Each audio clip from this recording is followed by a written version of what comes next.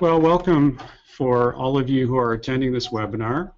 My name is Zlatko Krstulic. I'm with Transportation Planning at the City of Ottawa, and I'll be joined by some of my colleagues, and in particular Inge Roosendaal, who's going to be speaking to some of the slides at the end of the presentation.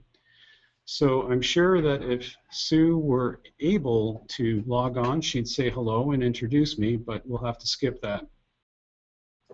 We've got a big agenda today, and I think it's probably, we should consider it sort of a teaser for a full-day seminar, because it's a lot to cover. And I was really excited about the opportunity to speak in this sort of a forum because of a speech I heard, a couple talks I heard in Toronto a few weeks ago by Dr. Mowat and Dr. Karen Lee, and they talked about health impacts and the built environment, and it made a very strong impression on me, and I wanted to keep building on that theme. I think it might be a very, very important way to kind of get a broader public support moving forward. The other reason I was keen to do it is it seems so far away that it would hardly be any trouble at all from that perspective weeks ago.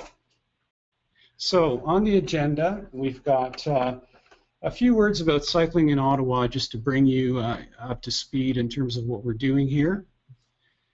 And also we'll talk about planning and engineering. I think that was one of the main items that was put forward as being of interest. And then finally, we do want to make that connection to public health.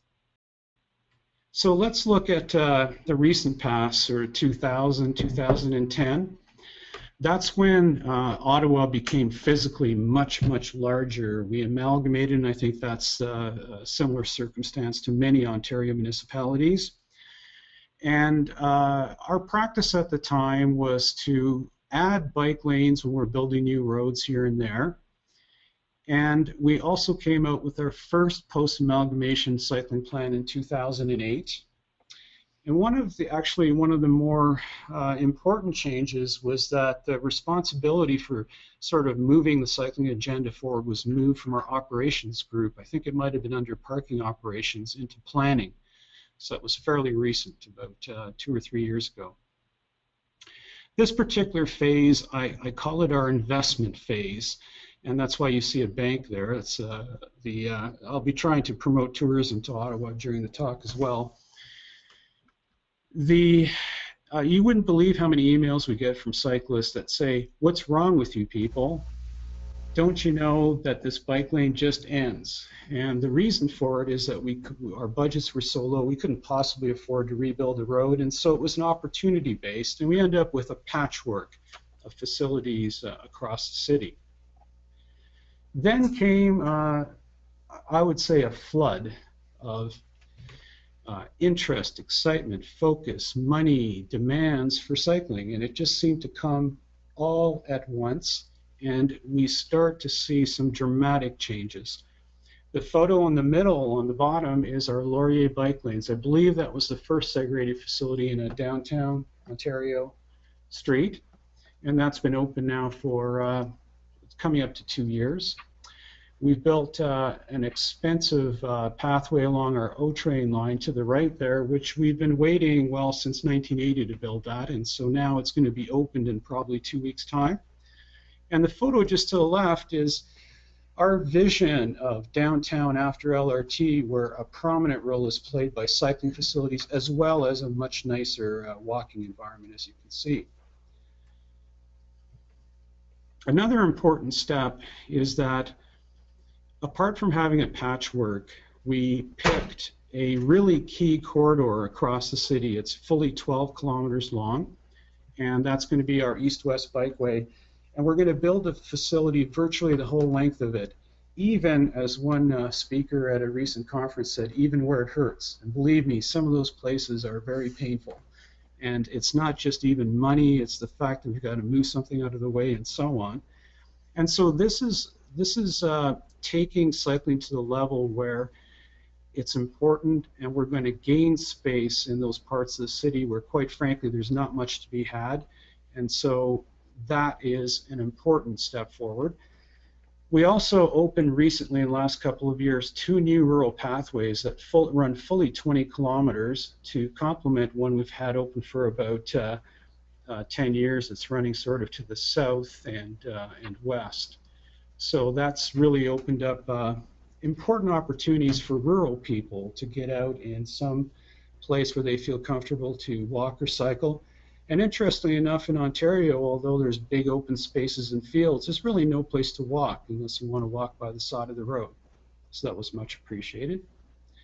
And then finally, you really know when you're making a change when the tourism board decides to brand you as a cycling city. And so just this year, this wonderful video from Ottawa Tourism came out that really introduces people to the city. And fortunately for us, we just got the results from our 2011 Origin Destination Survey. That's a huge effort and our gold standard to figure out what people are doing from a transportation point of view. And we're seeing an increase of 40% in cycling rates. That's between 2005 and 2011. So it's kind of reinforcing this idea that we've got some momentum. So we are now in the process of updating all of our master plans, and certainly including transportation and cycling, pedestrian. And that's all under this sort of umbrella of Livable Ottawa. And I wanted to point out that these 12 issues are considered the core issues for the entire process. And it's interesting to see that a majority of them are strongly impacting this question about an active city. And so this is really one of the key issues of this whole planning cycle. And I'll be speaking to some of those ideas. Now, if we jump into the cycling plan, some of the key points, first of all, we really want to get behind the idea of bike transit integration. Some of you may be aware in European cities, you might get 15 to 40% of transit trips that start on a bike. In Ottawa, you'd almost have to say it was unmeasurable. There'd be a few bikes at stations. People just don't use the transit system that way with bikes. And as we're moving to light rail with an investment of over $2 billion, we really want to be able to take advantage of that. Crosstown bikeways, we spoke about that. The idea is we'll be expanding that across the city with other key corridors, so we finally get some real connected links that are very usable. And also, we are focusing on new kinds of facilities, like segregated facilities, to get the comfort level up. We'll talk a bit more about that. Now, what about the future? Where are we heading? We are actually challenged by council in a recent motion to come up with some pretty dramatic cycling modal shares. If you look at that figure, 8%, it actually puts us past what most people would consider to be the tipping point. And that's when it's not just the cyclists that think it's a cycling city, but basically everybody sees it. And you'll also notice that there are separate numbers for the city as a whole versus for inside the Greenbelt. And I think that's a really important point we'll be speaking to.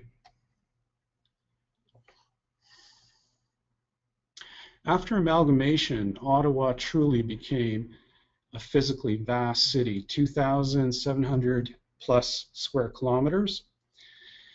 And obviously, this encompasses a very, very big difference in built form, the way people live, where people live, and how, obviously, it impacts how they travel.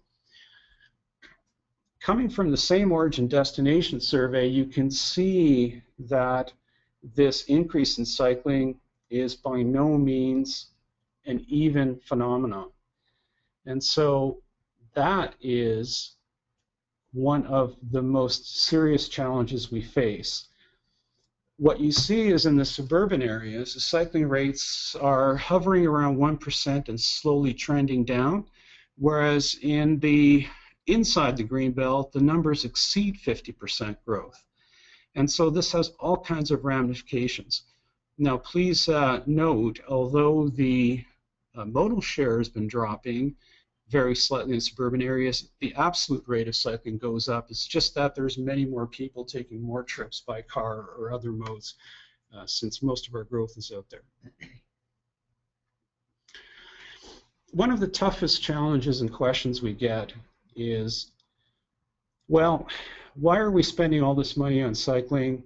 We're a winter city. If you spend money to build capacity, you still have to double it up because nobody cycles in winter. And obviously, that's not strictly true. A very small number of people do cycle in winter.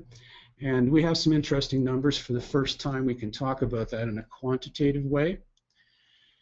But I wanted to share with you a survey result. We asked through a survey, we had a response from over 2,000 cyclists and asked them, what do you do in the winter? And as you can see, the majority of them take the bus. And that's an important answer to basically say what we're building with cycling facilities is providing personal mobility for most of the year and then allowing people to make other decisions for example, the winter if they can't or won't cycle. And I think that's really the big decision point. What kind of a basket can I put on the table to convince you not to buy a car or buy a second car? And then I've got far better opportunity to attract you to transit and so on. Once I buy that second car, buy my parking pass downtown, I'm going to sit on a road. I don't care how long it takes. That's the only way I'm going to get to work. So let's talk about how planning and engineering get together, get along. There were some very funny comics and sketches that I could pull from some of the recent conferences, but I thought I would stay away from that. I suppose you could say there's tension there, and let's sort of jump in and talk about what some of the issues are. I actually would see it as being a combination of these three things: culture and the lack of a shared vision, and then obviously you go down to things that are policy, standards, and laws. What do I mean by culture? Well, we've all heard of people talking about corporate culture, and it does mean something. I mean, for example, as you can see on the slide here, I think the traffic engineers go to one set of seminars, and people that are involved in livable cities are likely to go to a different set. They hear different stories. In Ottawa, we happen to be in different buildings. We typically take a different mode on our way to work, and that's part of it. But I think the biggest part of it has to do with what your role is in terms of how it's being reinforced to you day in and day out. And so what ends up happening is we, of course, get comments from people saying, why don't you do more cycling and this and that? And we have the challenge of figuring out how things evolve 10, 28 years in the future. In traffic operations, they do get phone calls and emails and messages from the counselors saying, why am I stuck at this traffic lighting? Why can't you do something? And their mandate, therefore, tends to be that's what they get the calls about. And it's a tough position for them. And I think my sort of major suggestion is let's help them deal with that pressure that they're getting from the outside. I want to share with you an article that just came out today in a local paper about Bronson Avenue. It's a place where tragically a cyclist was killed, and some intervention was done. Now, our traffic operations, Phil Landry, he was quoted as saying that the focus of our changes were to strike a balance between safety for cyclists, pedestrians, and allowing traffic to flow on the arterial road. On the other hand, also quoted in this paper was a representative of one of the community groups south of that area, who stated, the road is absolutely vital to the south, and we're talking about 50,000 cars per day and 100 or so bicycles. Which one should get the priority? So that's the kind of feedback that they receive day in and day out. Now let's talk about a shared vision. And I think although I mean, I can say that this might be a challenge, certainly with other departments like, say, traffic engineers. It's most unquestionably a challenge for the vast majority of residents, many councillors. When we come forward and say we see a future where a lot of people cycle, and in some cities you start to talk about that being the majority. In the Ottawa context, particularly as viewed from some of our suburban areas, this seems like a fantasy. They absolutely don't believe it. So we have this disconnect between our official plan, where we're heading, and it's not a question of how fast should we get there and so on and so forth. I mean, a lot of people just don't believe it's going to be possible.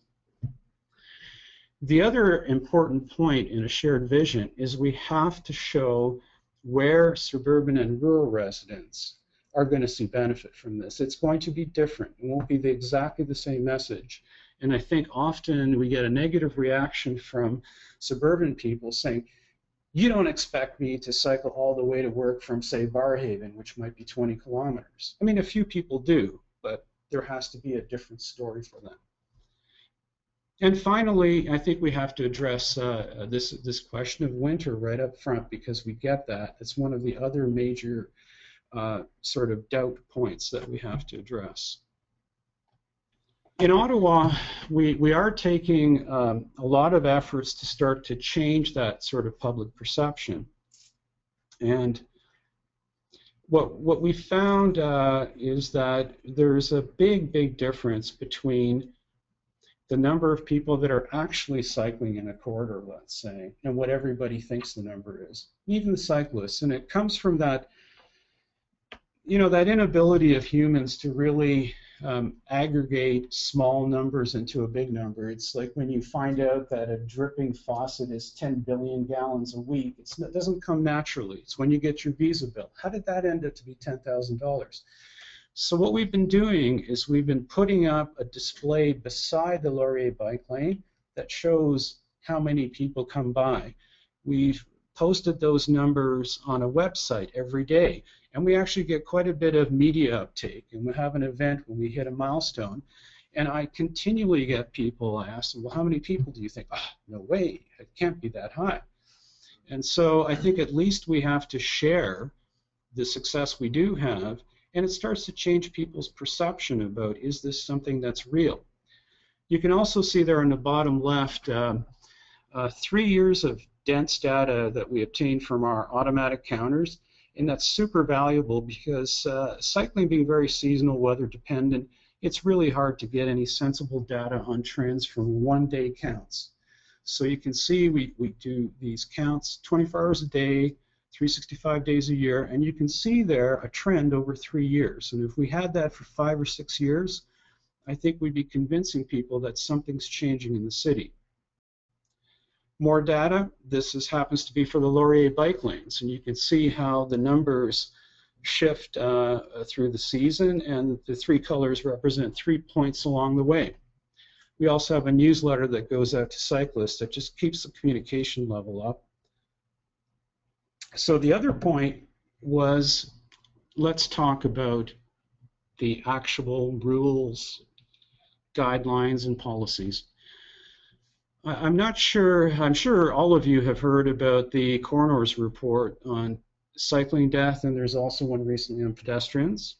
And many of you would have noticed that the coroner gave a number of actions to the MTO, and some of those actions were captured within the draft Ontario cycling strategy that was actually announced in Ottawa just before the end of the year. So within that cycling strategy, there's a number of things mentioned, and one of the key things is this implication there's going to be a change in the Highway Traffic Act. So let's think about what that means. First of all, you may not be aware, but there's a series of, I don't know if I could call them technical guidance books. These are these things called Book 12. They're OTM, Ontario Traffic Manual. And they are essentially, I would say, the top of the tree engineering authority when anyone is designing a road. If they can open up the book and see something there, they're quite comfortable in building it out on the street, even if it's new. And as you can see, there's something called Book 18, and actually Book 18 is the first time that book has ever been written, and that has all to do with cycling facilities, typically pavement markings and so on. And so that shows you that it's taken us this long to finally get around to writing a manual. At the same time, we insisted, those of us, and there's municipalities involved in this effort, to also update the signal standards so that we can have bicycle lights. Finally, I wanted to mention OTM Book 15, which has to do with pedestrians. It was recently updated, but there's one component which is still in draft that is not yet released that I think has a lot of implications for pedestrian issues, and we'll talk about that. So all these manuals, first of all, they're in draft, so we have some work to do. But secondly, we cannot really release them. You can't use them until the necessary changes happen in the Highway Traffic Act. Now, that being said, that's kind of at the Ontario level. But within every city, there are a lot of other guidance documents that then are extremely relevant. I've mentioned we're working on a transportation master plan and cycling plan. Many cities have similar documents. And that's where you'll see policies like, for example, complete streets talked about. However, I think it's extremely important to note that you'll tend to have a more aspirational statements about things like complete streets at that level. And it's extremely important that those elements get bundled in to the more technical documents that talk about what roads are built like, and widths of roads and different facilities like that, which actually is what a consultant picks up when they are asked for an assignment to rebuild a road. So that follow-through is incredibly important, and it's going to take some time here in Ottawa, but of course once we get the policies approved, they're still draft, we'll be moving in that direction. I pulled out a couple of things from these technical references, the OTM books. The first one was a Book 15, the Type 2 crossing, which again is not yet released. But essentially, it provides the design and essentially some pavement markings and signs that lets a pedestrian cross a road somewhere where there's not a signal for them and gives them the legal right-of-way to cross that. I remember this summer being in BC, wandering around some town, thinking about crossing a road, and I was startled that all the cars stopped. All these people in these cars that were on important business stopped for me because I looked like I was crossing the road. I got very used to it. It was very nice. So I hope this might bring something like that to Ontario. Book 18, that has to do with a lot of cycling-related items. It's actually going to be quite a comprehensive document. And so I just pulled out one example, which is a cross ride. Many of our cities have sort of multi-use cycling pathways that cross roads, and the law right now is we should all stop, get off our bikes, and walk across the intersection. In practice, no one does. So this is an attempt to try and line up what people do with good practice and hopefully make it more safer as well by improving related markings and so on. Finally, Book 12.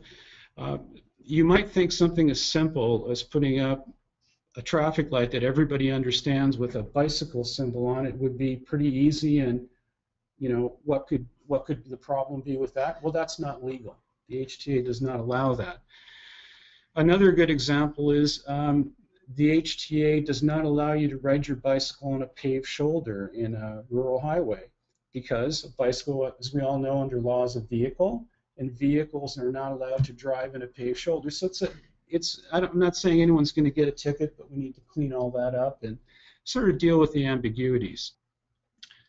I think one of the core challenges that we face when we talk about planning, we're going to build cities, build roads, build communities, is some of the assumptions, long-standing assumptions about how we go about deciding how big should a road be, how much capacity.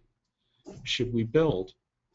And the problem with that is that once you do the math and decide the road needs to be this big, you realistically, certainly in the built-up parts of the city, do not have the opportunity to make that road that big. That just doesn't work if that option's not open to you. The other challenge, let's say you could build a road that's X lanes wide. We know that has negative impacts, and so maybe we don't want to. And certainly when you look through all the engineering documents, many of which were generated in the 60s and guidelines, they don't really address cycling or pedestrian concerns. I think there's some statements that are starting to be shown in there, but there's no math, and you can't say, for example, the term that's used for an intersection is that it has failed. The math didn't work out, you have a failure, and that's a hard statement to give to someone. However, we can have intersections that no pedestrian would ever want to cross, but all you can say is it's not very nice for pedestrians, and it doesn't have the same connotation. The other point is, of course, in the planning side, we've got some very aggressive goals to meet, and they require us to not only build facilities, but to change people's behaviors. So we have a lot of challenges to meet, and therefore for us, we have to get everyone else, including traffic, and we have to change the city, so that's a lot of work to change everyone's opinion.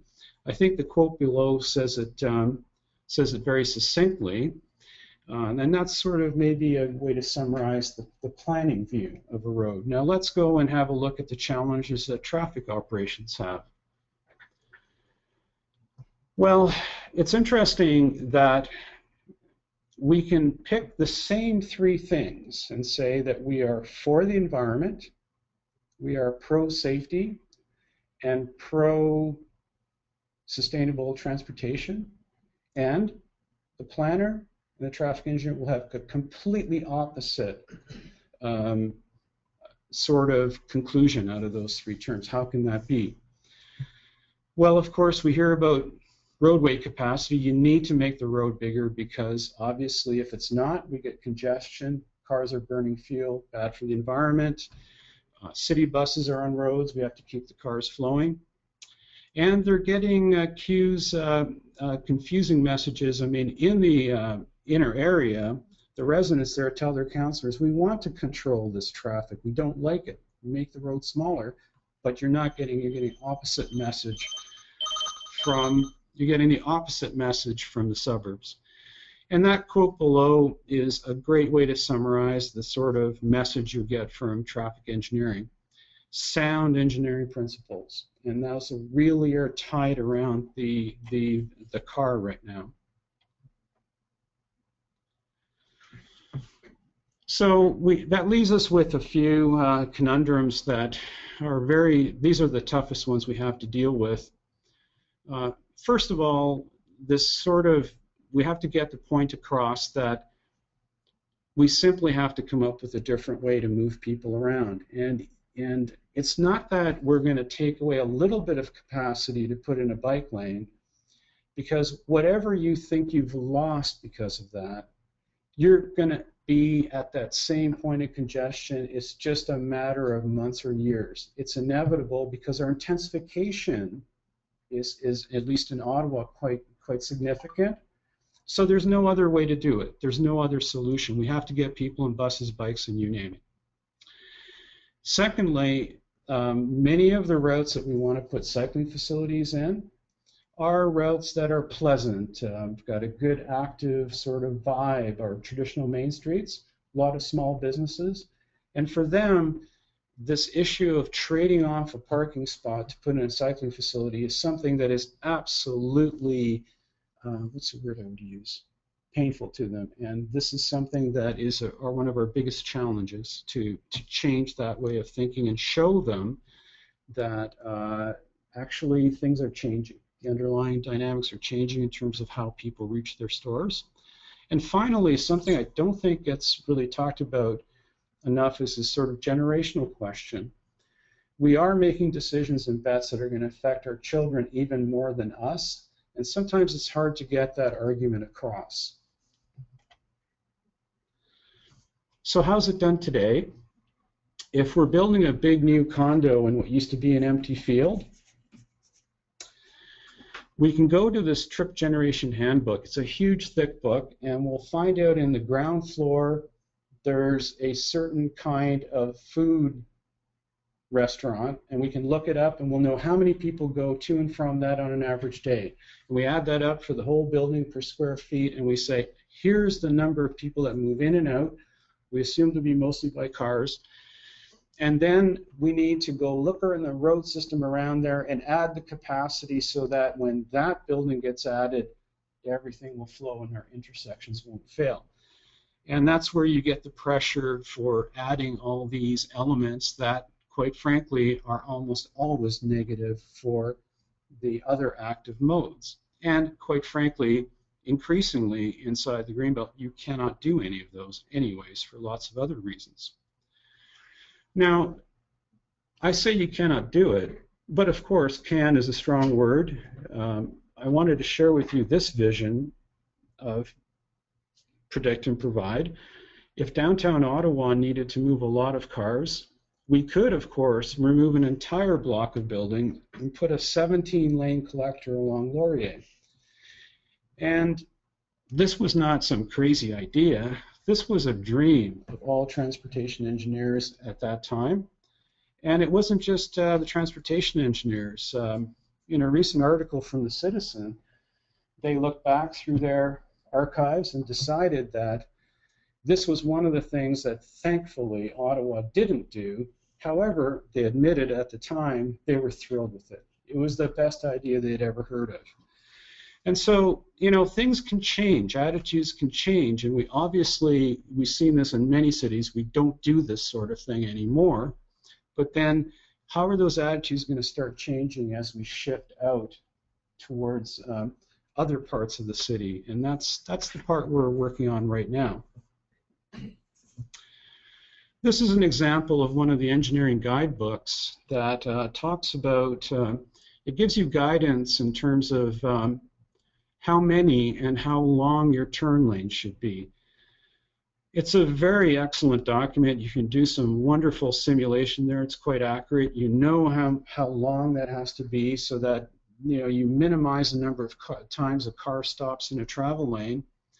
And you can see some of the language there. And then they added this comment in green below, which basically is an affirmation that we have to think about pedestrians and cyclists.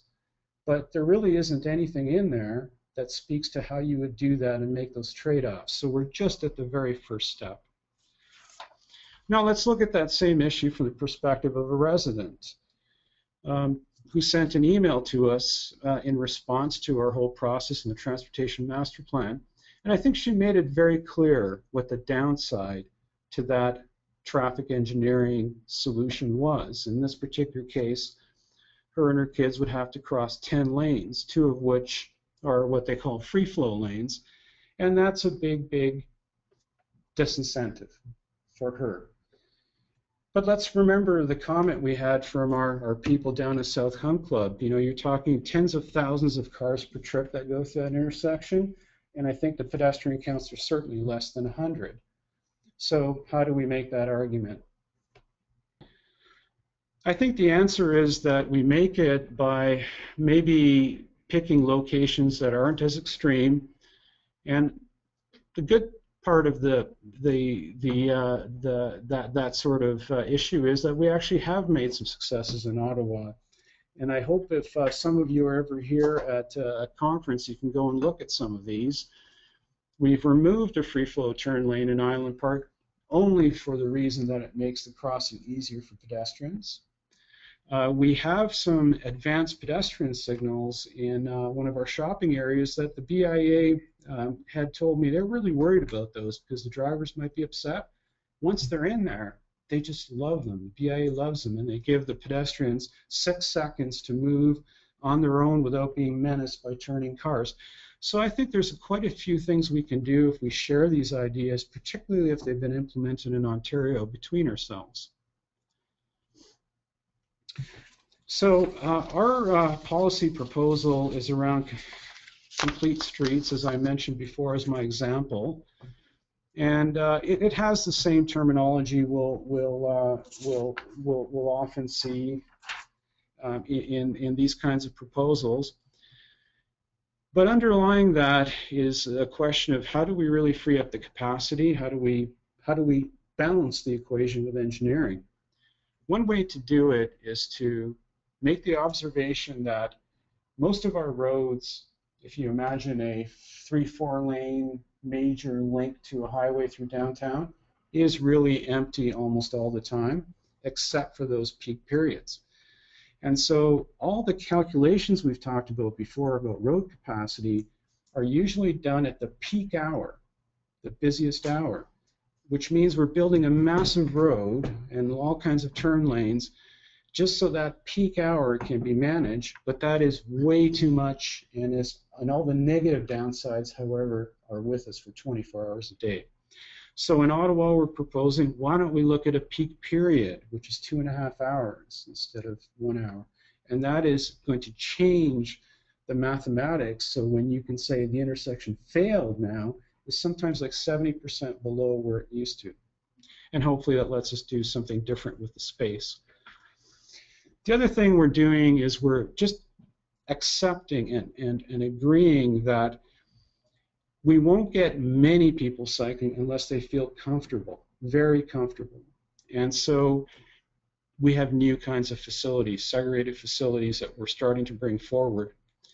To back that up and to provide some counterpoint to traffic engineering, we're also coming up with a bit of a, let's say, a way to come up with a metric. So we can come to an intersection and we can give you a score, 1, 2, 3, 4, and we can say that intersection's failed for the pedestrians.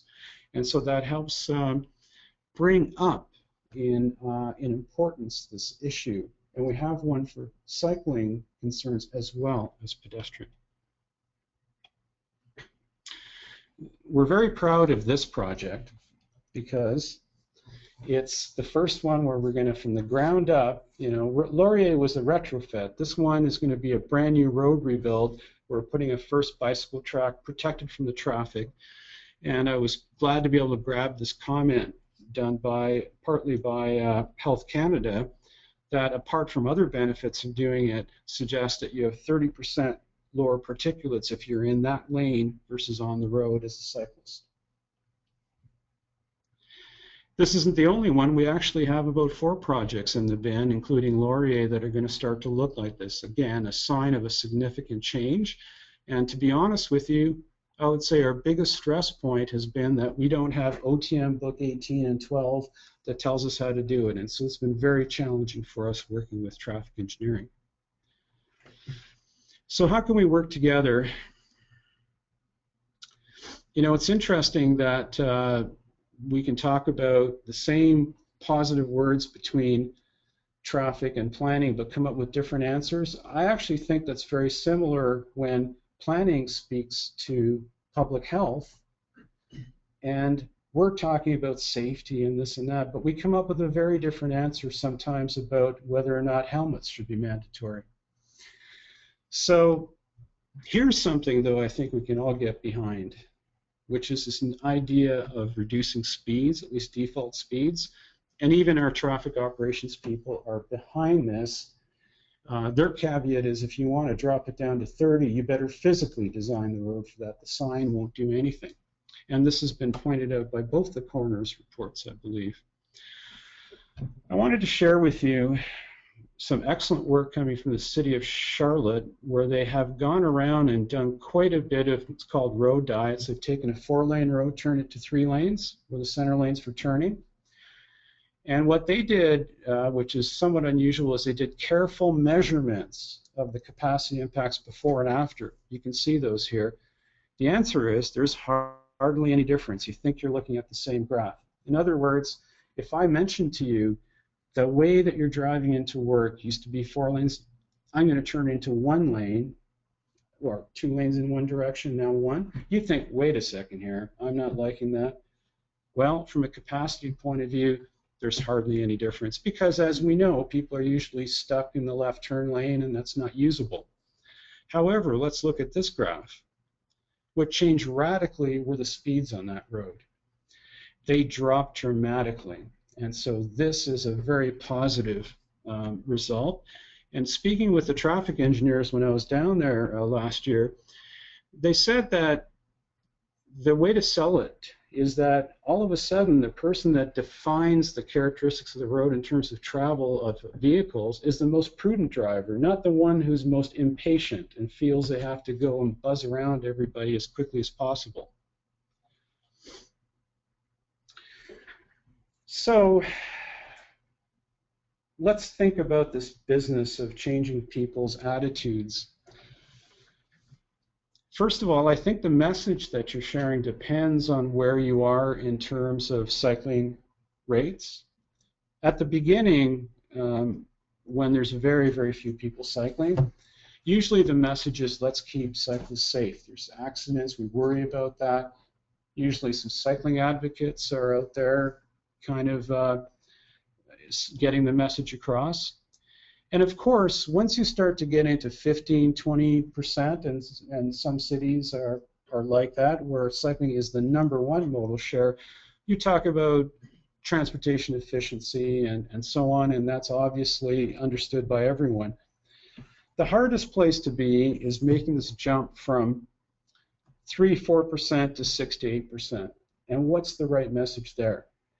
I read a paper recently where one researcher said, stop talking about health benefits. Stop talking about the environment. You need to just talk about the efficiency of cycling.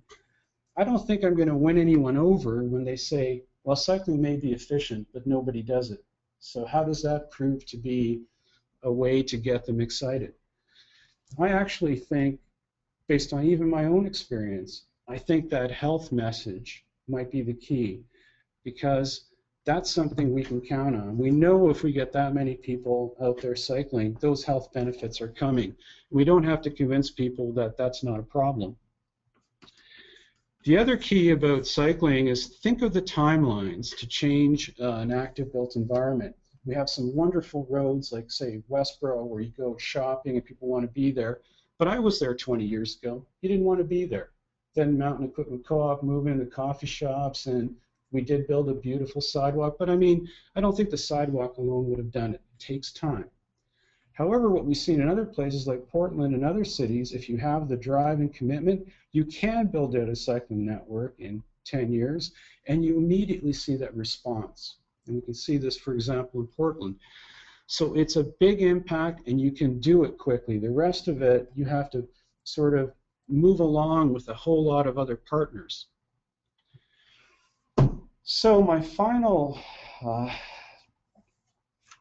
question I'd like to throw out is, if I were to be able to promise you, I'm a salesman here, I'm saying I found a way to get 50 to 250,000 people exercising, so 15 million trips a year, I can do that for you. What's that worth to someone who's doing public health? Or another way to look at it is, how many hockey rinks and mandatory gymnasium classes at work? How else do you do that? You know, what are the other ways that work? And if we can convince ourselves, because I don't know if this is really 100% accurate or very interesting, then I think it might be the key angle to sort of base these debates on. So I thank you very much. I'm going to hand over the mic to my colleague Inge. So it's great to have this opportunity to speak with you all, and we can, as we just heard, there's certainly a great deal to consider as we collectively move forward on this issue. In speaking from a public health perspective, I thought, given the audience today, I wanted to bring up what I think is a really important document that was just released, and that certainly relates back to the work that we're speaking around today around active transportation, the built environment, and issues such as complete streets. There's a new Ministry of Health, and should arrow over here, just one second. There's a new Ministry of Health and Long-Term Plan strategy that's just been released called Make No Little Plans, Ontario's Public Health Sector Strategic Plan. So this is, I think, a great document that sets the tone for the type of work that we're all collectively engaged in. And it begins by highlighting as you all know, the very troublesome rates in childhood and adult obesity, and highlights that we really do need to move forward collectively together, building relationships across sectors to increase health promoting complete communities and environments. Most noteworthy in this plan is their strategic goal number 4, which specifically outlines the need to promote healthy environments, and most notably healthy built environments. So this is one of the 5 strategic areas in this plan, and as such places a really prominent focus on the importance of the work that we're all doing here. The plan recognizes that the capacity to work in this sector varies depending on where we are, and that we need to work together to build this capacity as time goes on. So I'm really pleased to see that OPHA took the initiative for this webinar, because that really provides us that opportunity to build capacity locally. Excuse me. All right. I seem to be missing. Oh, here we go.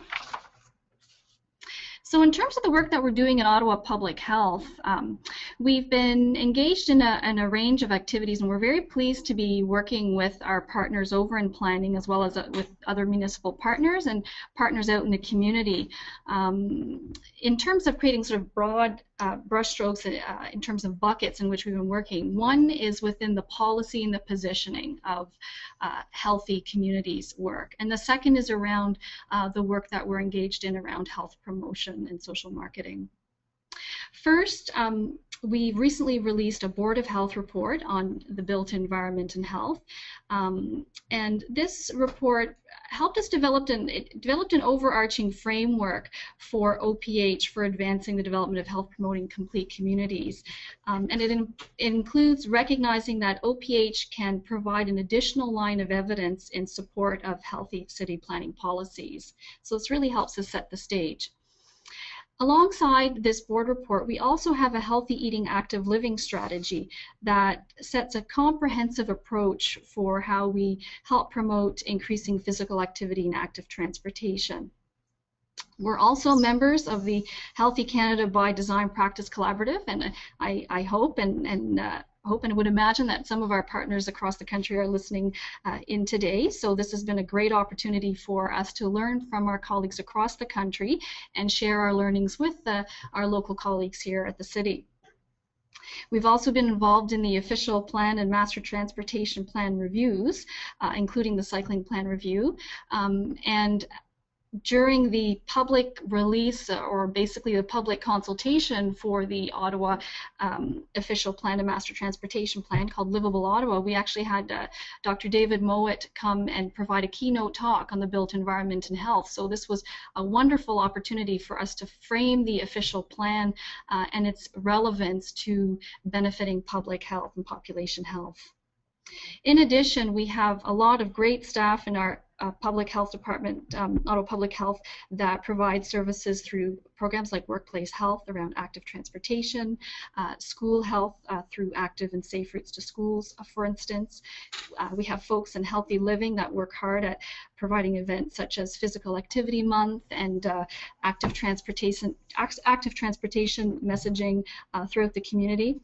And our folks in injury prevention who are doing a lot of work around promoting safe cycling, for instance.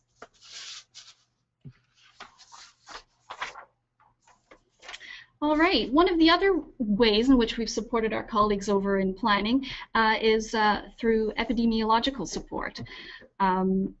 We know that cycling has a significant economic health benefit, and we set to basically doing a bit of an analysis to demonstrate what the economic health benefits would be if we have an increased mode in cycling over time. So for this analysis, we based it on the WHO Health Economic Assessment Tool and estimates the economic benefit due to the decrease in all-cause mortality. So this would be the WHO HEAT method that was also used in the Toronto Public Health's Road to Health report that many of you will be familiar with. In terms of findings, we looked at the potential impact of a 5% increase in mode share. So it should be noted that if we want that 5% increase in mode share, it takes time to achieve, and of course the health benefits will also take time to be realized. So in the first 3 years, we came up with an estimated economic health benefit of about $2.2 million per year. But if you give it a full 5 years, by 5 years, when the 5% mode increase share is achieved, and the health benefits of cycling have been fully realized, the maximum annual benefit is about $16 million. So this dollar value represents lives saved due to improved health benefits from increased cycling rates. And this, of course, will continue to have ongoing economic benefits. So this is the kind of new partnership that we're engaged with our partners in planning, and hopefully it will provide them as well as us with some information that continues to help make the case as we move forward. So working together, as Zlatko just spoke to, for each Ontario municipality, planning can generate projections for cycling levels, which we in public health can use to help assess what the actual health outcomes will be. Public health essentially can also provide that level of urgency to the pace of investments in cycling networks through disseminating new research and evidence, through promoting partnerships and collaborations, through integrating health perspectives into built environment decision making. So it really does help. I think the public health perspective really does help contribute to creating an appetite for change, and certainly given the growing critical mass both in public health and planning, I think we can together play a really important role in redefining how we see ourselves moving through our communities with cycling as a really legitimate option. So Zlatko, that's the end of my piece, and I think we were going to open it to questions. Yes. Now, if you have... Yeah, the questions were going to show up on the screen, and I'm waiting. I'm not sure, Sue, if you're. Can you hear me? Yes. Oh, great. I apologize for my tardy arrival. Yeah, anyway. Daniel, how do you want to field questions? Should people put them in the chat box, or can we unmute people? Yes, people can input their questions into the chat box, and we'll take them on a first-come, first-served basis. Okay, so if anyone out there listening has questions for Inge or Zlatko and you want to type them into the chat box, you can do so. Maybe while folks are thinking about that, I have had a question for Inge, actually. You talked about the health and economic assessment tool, and that you based it on a 5% mode share for cycling. So I assume that means for purposeful trips to get somewhere versus recreational cycling. Is that right? And is there a reason that you chose to use mode share versus just measures of cycling activity in general? Yes, it would. I believe it would include recreational and utilitarian. Certainly, we can connect you with our epidemiologist who did the legwork to generate these numbers. What was the second part of your question again, Sue? Sorry. Oh, so I just wondered if it included both, and if not, why? If it included what? Both utilitarian and recreational. Sue, probably in this particular case, we're focused on the mode share just because we have better numbers for that. But in principle, what we can include all trips once we get some idea of the average lengths. In the OD survey, we had good data on the average length of the commuting trips, so we picked only the ones that sort of were long enough to effectively give you a bit of a workout. So that was the reason we picked that. We just don't have as much data on the length of the other recreational trips, or if you drop to the corner store, it's probably not far enough to get the big impact on health. Right.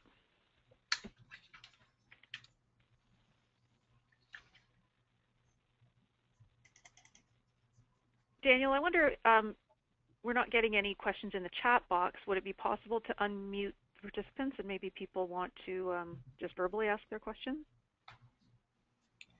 Oh, actually, there are a few questions that are coming in. Oh, there are.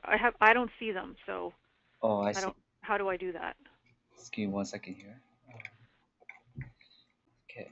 Well, one question that's come in says, "And is there any benefit? Let's see. Is there any benefit to introducing a mandatory licensing program for cyclists to help support education and safety? I often see many cyclists on sidewalks traveling,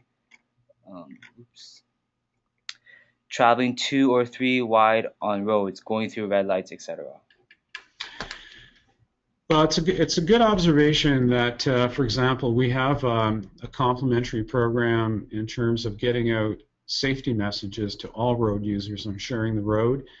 And one thing we know is that we can't only just talk to drivers about what they're doing wrong, because we know that the cyclists need to get that message as well.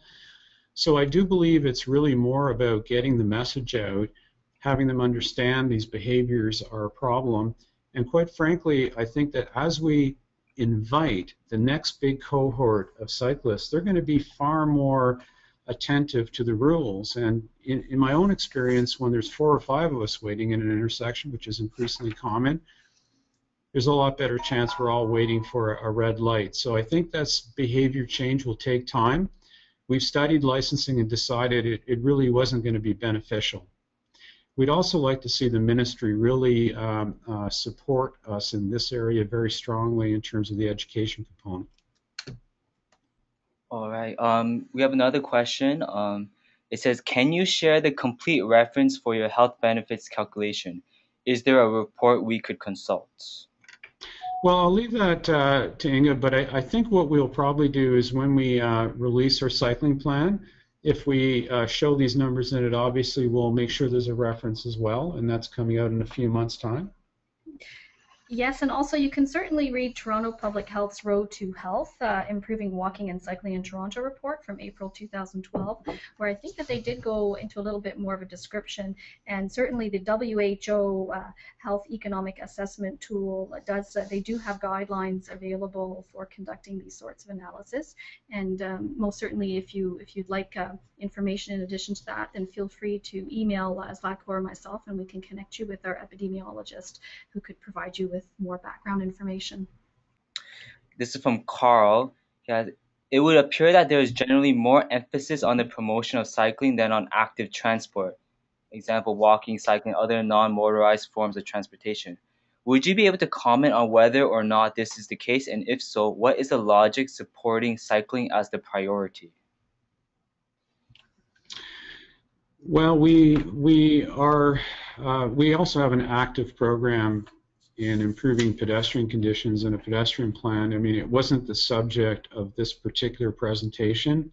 Otherwise, you would have heard many of the same things. We're focused on the pedestrian level of service. We're making huge investments downtown in improving sidewalks primarily as we introduce our light rail system.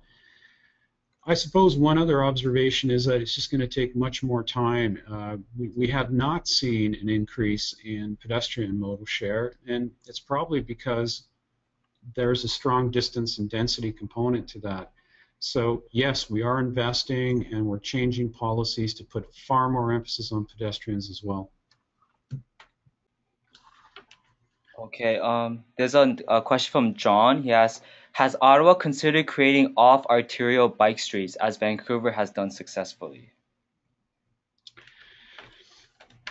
Was that, when you say arterial, was that on arterial or, but I mean, the way I would answer it is the notion of the bikeways that we're going to be introducing in our cycling plan is intended to be these long routes. So there's that notion of directness, notion of it being a high quality facility. We do also have a guideline that essentially shows you how to build a facility beside a different kind of road. So an arterial would probably have a bike track, and also known as a bike track, or we'll do a multi-use pathway beside it, like a bike boulevard, let's say. So we do have those ideas as well. This one's from Sarah, do you have a process documented for evaluating design trade-offs for different modes? I would say trade-offs, not explicitly. I think in this round, what we're going to be doing is we're at least going to be bringing to the table some quantitative numbers around the other modes as well as just cycling. But I don't think we've come up with a sort of a normalized point system or an agreement that half a point here is better than 1 point there. No, we have not. We haven't gone there yet. But you did talk about developing a sort of level of service evaluation where you could say whether an intersection, for example, is failing for cyclists and pedestrians. Is that true? Yes, that's right. So that you know the reference points we have, the scales we're using for bikes and pedestrians do have the notion of something being unacceptable, just like we do for cars. But then it still becomes a judgment call around the table of, well, how do we actually, you know, what gives, if you will. And so we don't have a formula that'll tell us, well, here's the one you give up. So I guess that's the step we haven't reached, but at least we do talk around the table, not in terms of things being not as good or worse for pedestrians, but we can say the intersection went from a 3 to a 4. So that's what's changed. This is from Jean. Is there any policy statement in the City of Ottawa prioritizing walking and cycling over vehicles? We actually had, I think it was 1 or 2 transportation master plans ago that we made the statement about sort of transportation hierarchy. And I don't know that you'll find those words exactly in the policies today. I think this notion of complete streets, where we've elevated that policy pretty high up, states it pretty clearly, and then ultimately I think it depends on, you know, the guidelines below it, and also, quite frankly, the sort of attitudes of the people around the table, and their attitudes are built by what they hear around them and so on. So I think, you know, statements and policy aside, right now when we come to the table and ask for new facilities for cycling or walking, we're getting a completely different response than was the case a few years ago. And so we have to keep that momentum going, and certainly these policies will help, particularly if they're turned into, you know, concrete engineering guides. Kevin has a question. Did the cyclists that responded to the survey stating that they don't cycle in winter indicate why? Is it that it's too cold, or are there other reasons? For example, the bike lanes not being cleared. No, we didn't ask them that. It's an interesting question. I think other surveys and other comments, the way I would describe it is that someone has to make the leap to try it in the winter, and then we all agree that we need to keep them as far away from cars as possible and maintain the routes. There was a study done by McGill University that talks about these issues, where the biggest sensitivity factor is the condition of the maintenance. So this time around in Ottawa, we're going to be putting together a first proposal for a winter maintained network for cyclists. It'll be very small, and if that's approved, we'll also be monitoring that and seeing how that evolves. And I think they're doing the same thing in Montreal. So I think it's a slow evolution, but we're seeing our numbers on Laurier, where we have 2 winters worth, running between 15 and 20% of the numbers we get through the average of what we call the principal cycling period. So it's definitely not a trivial number, and we certainly could expect that to grow in time. Great. From Olivier, since economic health benefits are mainly savings for the provincial government, while municipalities are the ones paying for most of the cycling infrastructure, are you advocating with these numbers for provincial funding for cycling infrastructure? And did you calculate the economic benefits for the municipalities actually paying the bill? Well, I think that, first of all, that is something that we are constantly asking, one could say challenging the provincial government to help us more, and we certainly appreciate the work they've done in Book 18 and every other piece of support they've provided. I don't think that we have closed that health loop yet. And maybe by coming up with some better numbers, I think that argument becomes even stronger. What I like about it initially is I don't think we have to convince residents in Ottawa that we have a health crisis. I think people get that. And so I think the connection we can show even today with what the benefits are, I think that also is very, very effective. But your point is a good one, and I hope we'll get to that next stage at some point. Yeah, I think it's a question that lots of us who advocate on a local level can think about, because we get that response a lot. Is Ottawa still using the Bixby bike system, and has this resulted in any measurable increase in mode share? Well, we have to thank the NCC, and we get wonderful benefit from being the capital thanks to the NCC.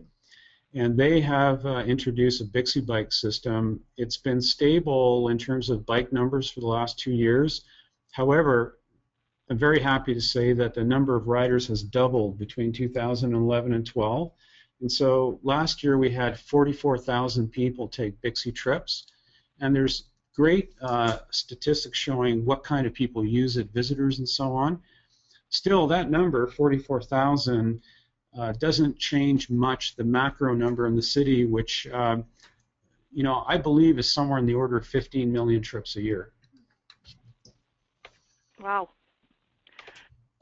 Okay, I think we've got one more question, and is that, has your strategy included any other infrastructure elements to support cycling? For example, parking, tools, workplaces with showers, moving pedestrian push buttons towards the road? Certainly, parking. What we've got support from parking operations. We've been increasing, for example, the ring and post deployment. We've got 300 a year being put out, which is something we never expected, that they stepped up with some new money for that. I think we definitely have challenges in getting buildings and building operators to fully accommodate cyclists. I'll give you one small example. We have in our guidelines, just as we talked about math to figure out how many people come in and out of a building, we have math that figures out how many bike parking spots you need to provide for any particular building. However, we never specified how many were supposed to be short-term and long-term.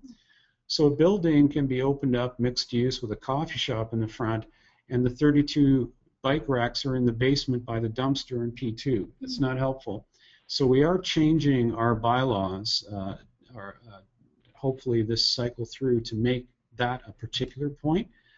The other thing we could possibly work on together is that the LEED rules, which a lot of people like to be LEED certified in a building, are really woefully inadequate when it comes to bike parking. Literally, you can just throw a rack in the corner and you're fine for your 3 points. I think that could also be expanded, but a little bit of lobby work, and that will help us all. Oh, it's just about 2:15, so I'm wondering if we should probably wrap up. There are a couple more questions, and I'm wondering, Zlatko, if we were to send those to you, would you be willing to respond to those folks via email to their questions? Yes, I'd be happy to do that. Okay. And I did just get a note from Jackie Gervais, who's on the call, to let me know that at 3 o'clock, the Association of Pedestrian and Bicycling Professionals is hosting a webinar on the economic benefits of cycling. And I think Jackie's presenting on that webinar, and so is Todd Littman. And so if anybody's looking for more information on and literature on the economic benefits of walking and cycling, Todd's got some really great papers on that at his website, which is the Victoria Transportation Policy Institute. So you might want to have a look there for some more documentation. So thank you to those of you who are still here. I know lots of people had to leave. Thanks very much, Zlatko and Inge, for presenting a really informative webinar that provided some great information on what's happening in Ottawa, and also I think some inspiration and a little bit of background around some of the things that engineers are tools that they're working with, so that we might be able to communicate and hopefully come up with similar answers in the future instead of different answers. So thanks so much for sharing your experience and your expertise. Well, thank you for setting it up. Thank you. Take care, everyone. Thanks, everyone.